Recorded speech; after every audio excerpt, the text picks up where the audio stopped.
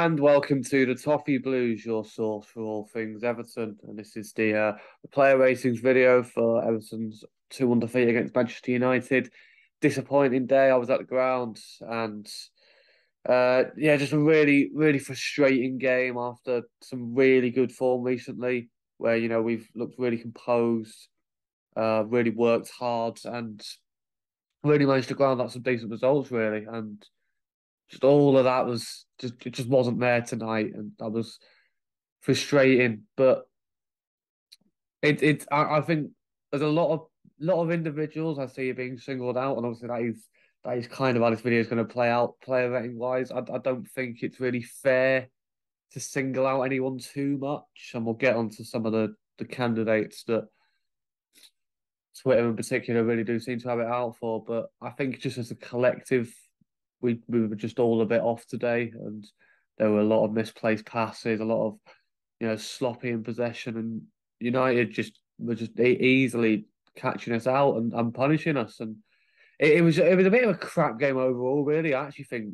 United probably feel they should have won by more, to be honest, because we were just really out of sorts for the entire match. Even I saw people saying it was once United equalised, but I even think I thought the goal we scored, as good as it was, and we'll get onto that, it just kind of came out of nowhere, really. And based on the way the game had gone up to that point, was quite undeserved, even though obviously it was so early on. But we'll get into all that anyway. And yeah, just going through all the players, obviously starting with Pickford. I think you can't really give him anything more or less than a six. I don't really remember him actually making any saves at all, really. I mean, I've looked at the stats. United only actually had 4 shots on target. Obviously, 2 of them were the goals they scored. And I remember quite a few blocks, especially in the first half, from Tarkowski and Cody, who both had solid games. Of course, we'll get into them in a bit. But I actually don't remember Pickford being asked to do too much.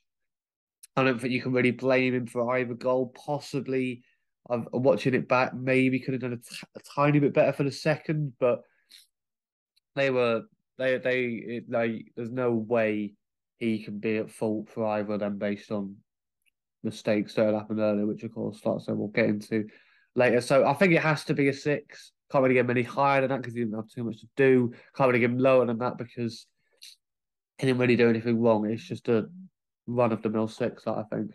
Seamus Coleman, I'm going to give a five.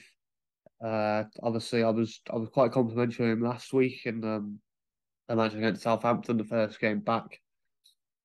Filling in for Nathan Patterson, of course, who's going to be out for a few weeks, frustratingly after such a great start to the season. His first real stint in an Everton shirt, and really impressive, of course. And everyone was a little bit worried about Coleman, which I thought was a bit harsh. You can kind of see a bit more now what people meant, especially in against the likes of Manchester United, are much more a side with a lot more talent in it than the likes of Southampton. No disrespect to them, of course, but there's no doubt about it. Like, trying to contain Marcus Rashford is much different than trying to contain Nathan Redmond. And Coleman really did getting caught out a lot.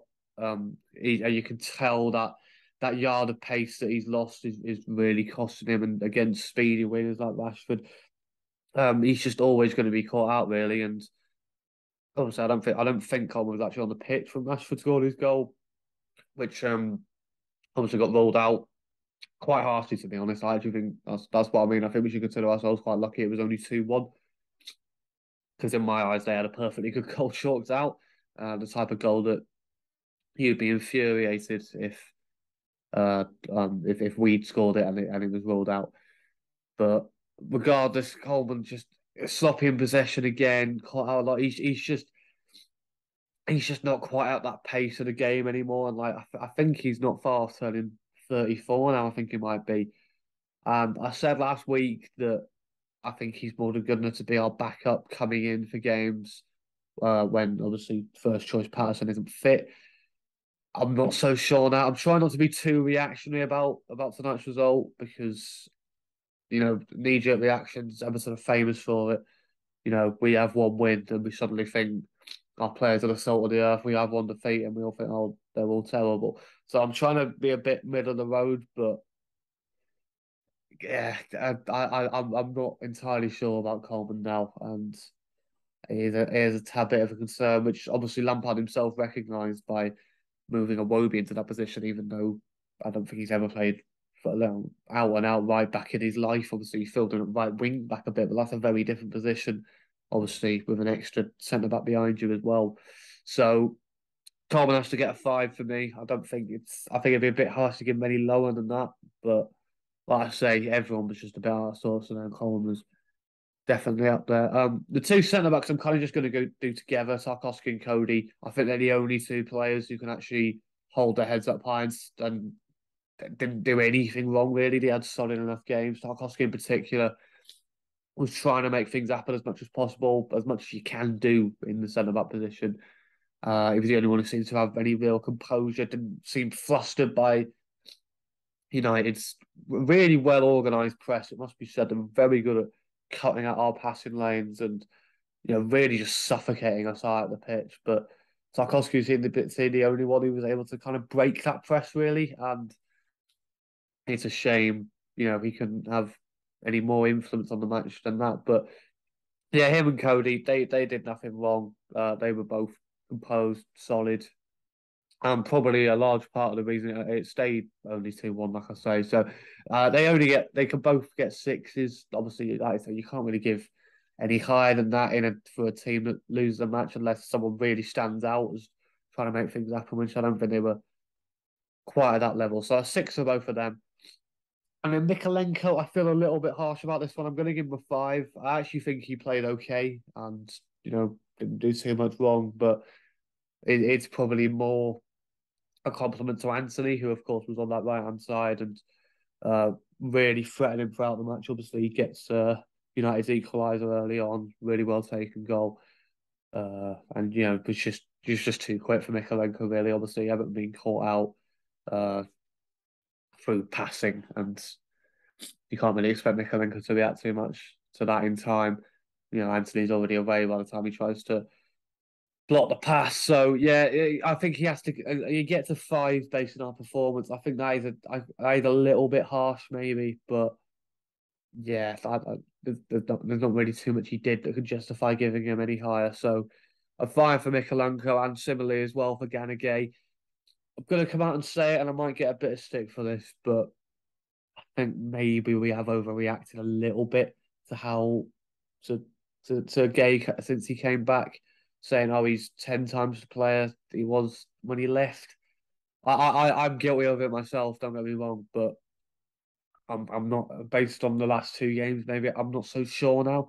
Obviously, that ball winning bite thing he's got, like obviously hands down our best player winning the ball back by a mile and something we've desperately lacked. But there's people saying that he's ironed out that, the sloppy passing that was kind of a thing when he was here. And that, being in the PSG setup and all that, being around, much more technically gifted players, maybe rubbing off on him a bit. I'm not so sure now. It's 2 mistakes in 2 matches now. Really, sloppy pass to Iwobi, which United cut out and get their equaliser from.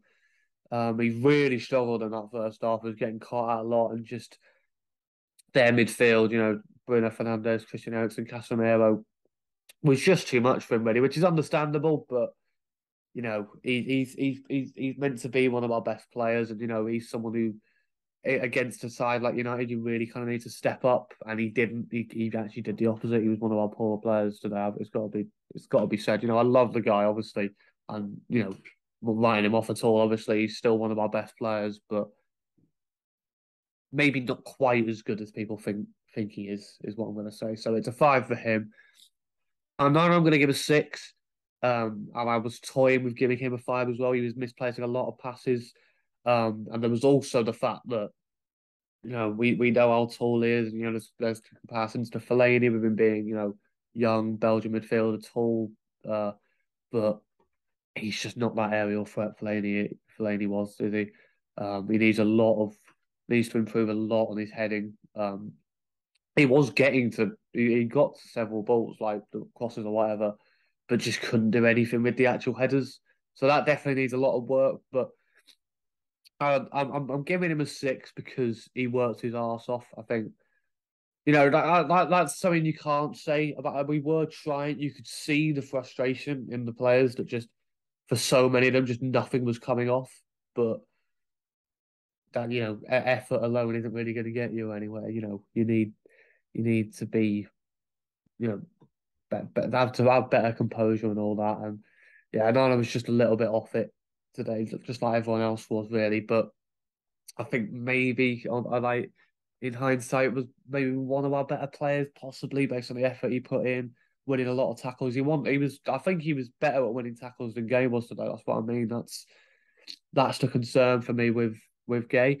Um, so yeah, I know to get to six, and I don't know. I could easily see justification for giving him a five as well. But yeah, I think just about a six for me. And then a Wobie gets a six as well, possibly just for his goal.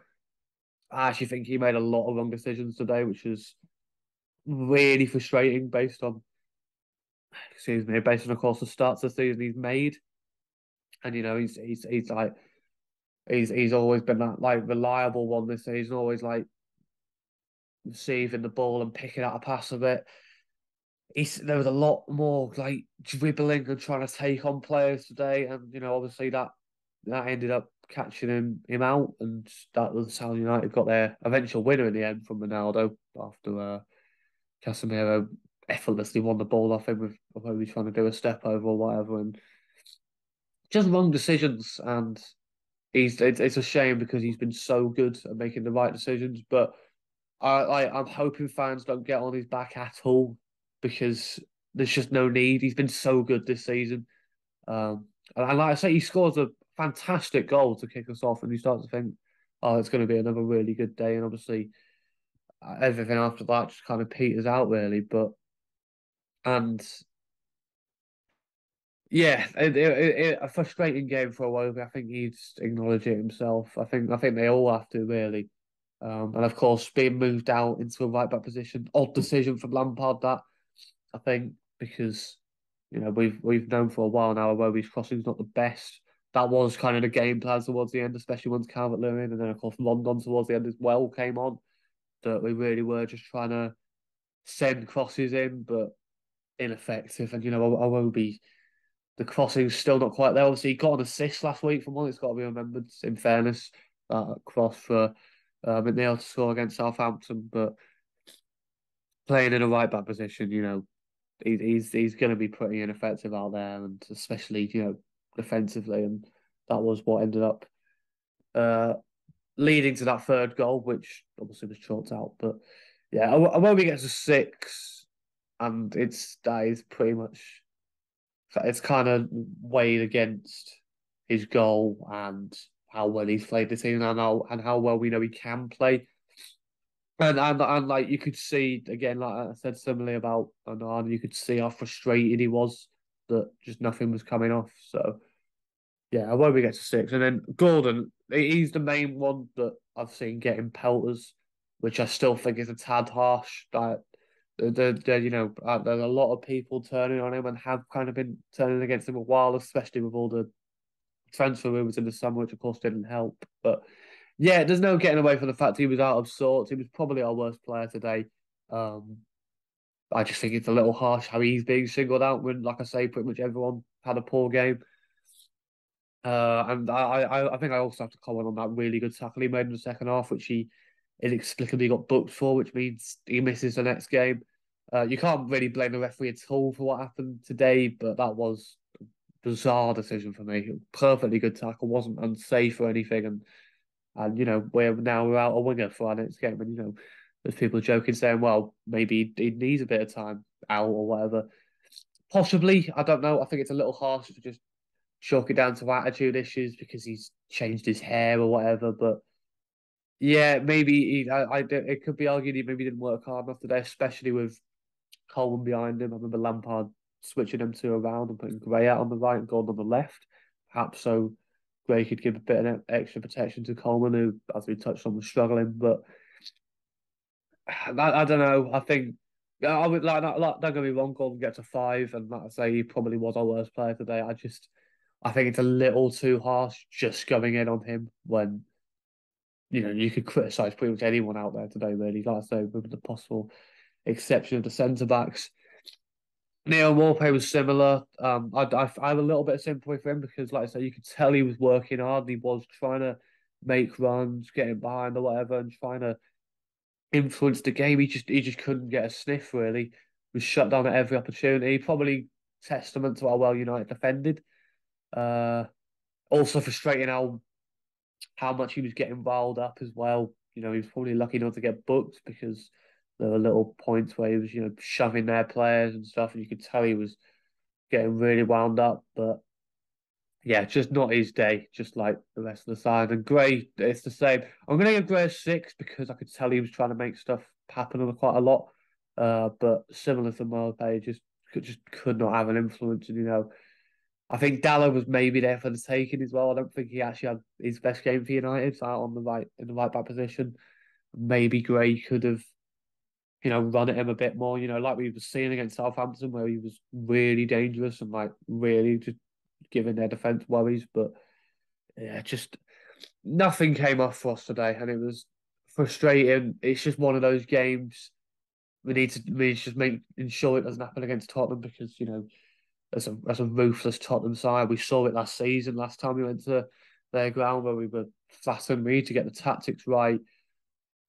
And yeah, it just needs to be a better performance all around, really. I'm not going to rate the substitutions, but I am just going to comment on Calvert-Lewin and Garner, on Garner rather. Calvert-Lewin, you could see just how much our tactics changed when she came on, and it's kind of a glimpse of what hopefully means we'll be a bit more effective going forward once he's fully fit and ready to start again. He was that outlet. We were focusing a lot more on getting the ball in to the box. Only concern for me is, and it was a concern last season as well, once he came back from his injuries, the timing of his jumps still just seems really off, which is odd. You'd think, striker like that, who knows he's such an aerial presence, you think it'd be something he'd be working on a lot on the. He had mastered at one point, you think during that season under Ancelotti behind closed doors, he was just such a beast in the air, and I don't know what has happened with it, but it's just so off now, and it concerns me a bit that I think a lot of him getting so good at that was down to working with Duncan Ferguson, who of course isn't here anymore. Uh, is there going to be a way for him to recapture that? Obviously, we know all so well just how good he can be with the heading, and it's not completely gone. He scored the famous winner against Palace that you've probably seen. So fingers crossed he can get back to that again. And like I say, we seem to have a much better idea of what to actually do going forward once he came on, which is encouraging. And then James Garner as well. He came on and actually did look very good. Nice little touches, good passing, showing for the ball a lot as well, getting into the right positions, which was giving United an extra thing to worry about, which was good. And nearly a very, very good goal. Actually, just having a dig. We didn't have many shots today. Balls and Dyer into a save, which obviously led to a flurry of corners once we started to go for it. Actually, started to go for it in the 90th minute. So yeah, definitely want to see more of James Garner. And yeah, that pretty much sums it up, really. Like I say, there's nothing more to say about that match, really, than just everyone had an off day. And it was just one of those frustrating performances where you know that with a better performance, we definitely could have had them as well as they played. They weren't very ruthless in attack. They didn't seem to. They were only through mistakes that they managed to get their goals. And I think on another day we could have nicked a few and possibly got a famous win. And of course, being on a Sunday at 7, that should never ever happen again. Football matches should never be played at that time, and just bizarre, really. Yeah, crap day all round, to be honest. But yeah, that pretty much sums it up. So please leave a like if you enjoyed. Comment below, giving your ratings of the players. And which ones you agreed with, which ones you disagreed with, whatever. And subscribe to the Toffee Blues channel for more Everton content. And we will see you in the next video. Cheers.